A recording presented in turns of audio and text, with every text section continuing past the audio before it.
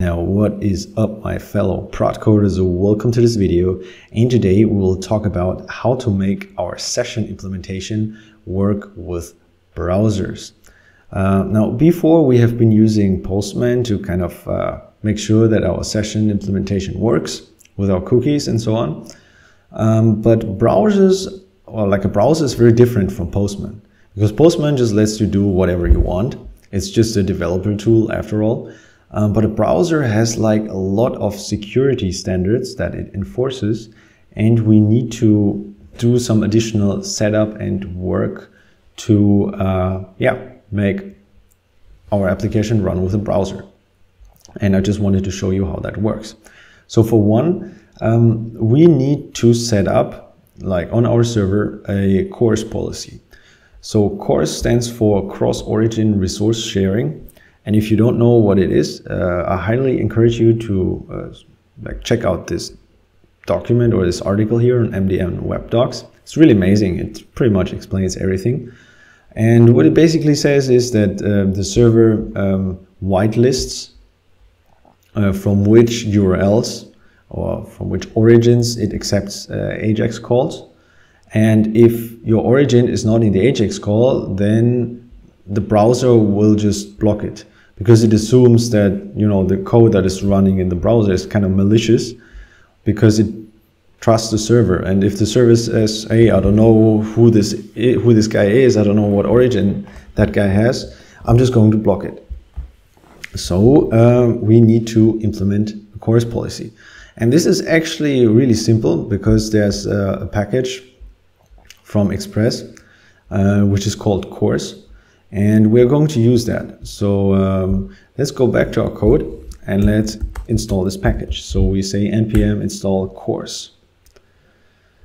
And what we are going to use a middleware. So this is a middleware, so that's why I'm just going to create a CORS.js file. And inside of this file, I'm going to import this package we just created. Okay. And now we want to create some options. So let's just create CORS options equals. So this is basically the setting, like our CORS policy. And if we scroll down here a little bit, like it explains pretty much everything. But what I typically tend to use is, first of all, this thing. So the browser in certain cases makes so-called pre-flight requests or options request. So that means if you are trying to make a specific type of request, or you have some custom headers, it's going to send a request with the HTTP verb option to the server and ask the server, hey man, like, do you even allow this HTTP verb with this route? And then the server is supposed to return yes or no. And if it returns yes, so status code 200 or 204, then the browser will make the actual request. But sometimes this creates problems with legacy browsers. That's why it makes sense that the status code for this options request on our server, let's set it to 200 instead of 204. Okay, and then apart from that, yeah, here we already have what we need. So here it basically says, if you want to allow like dynamic origins, or if you only want to allow requests from certain origins, then use this code.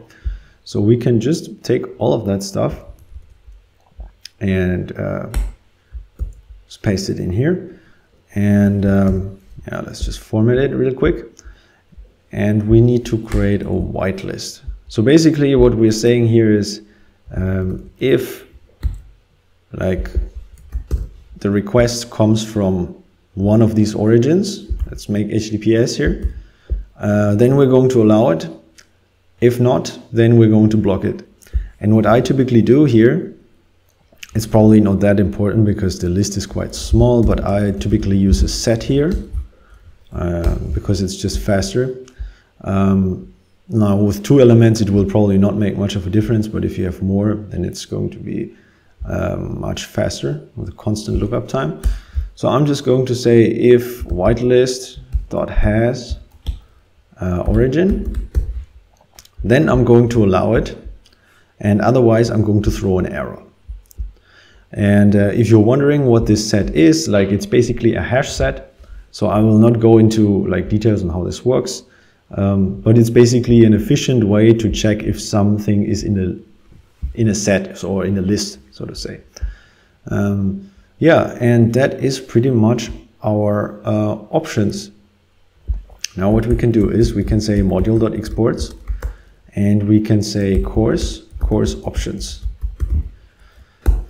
So what this does is we're using this CORS package we just installed. We're passing it our options, and this thing is actually going to return a function. So this call, like this CORS options call, will return like a function with request, response, next, you know, like a classical middleware. And in here, the request will be allowed or blocked.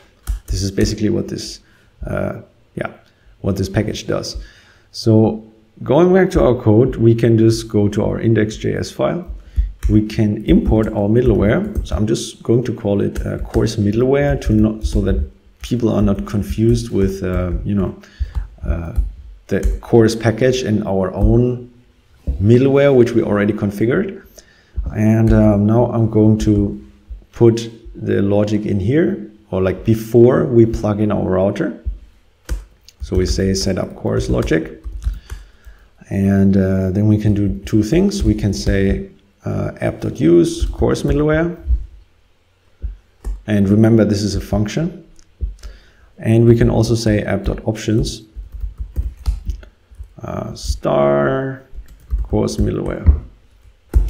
Okay, so this options, if you're wondering like what that is, this is what I just mentioned before. So sometimes if you make specific types of requests with specific headers, then the browser is going to ask like the server, hey, do you allow this request? And only if the server says yes, it's going to actually do the request. And what we say here is we allow all option requests as long as they are from the whitelisted domain. So if you come from any other domain, like your option request will be blocked. But if like you are whitelisted as a domain, then like we allow it. So we can say npm run dev. All right, so let's open Postman, and I will go to cookies, delete this, and I will go to headers. And as you can see, I do not send the origin header along at the moment. And if I hit send, then you see that you do not get an unauthenticated arrow, but you do get like this arrow not allowed by CORS. And this is actually very good. So that means if someone comes from a malicious site called, I don't know, myevilwebsite.com, and basically copies our website, like makes their malicious websites look exactly as our website to kind of trick the customer into thinking that, you know, he's on the original website, then this AJAX call, like, it will just not work. Okay, so that's pretty good. And by the way, if I activate like the origin, then you can see, oh, I have 204 no content. So then it is successful. And another interesting fact, if I put in a user with that doesn't exist, then I get user not found. So that's exactly the behavior we want. Yeah, so that's like one important, or basically like the first step on making this work with a browser. Now there are a couple of other caveats we need to take into account, but since we have almost reached 10 minutes, I would say let's just stop the video here and let's continue in the next one.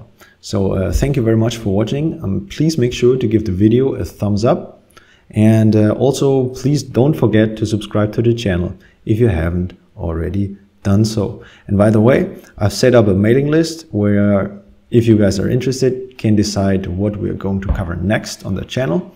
So every once in a while, I send an email along, and then you guys can vote. So if you're interested in that, if you want to have a say in what we do next year, you can also sign up for this.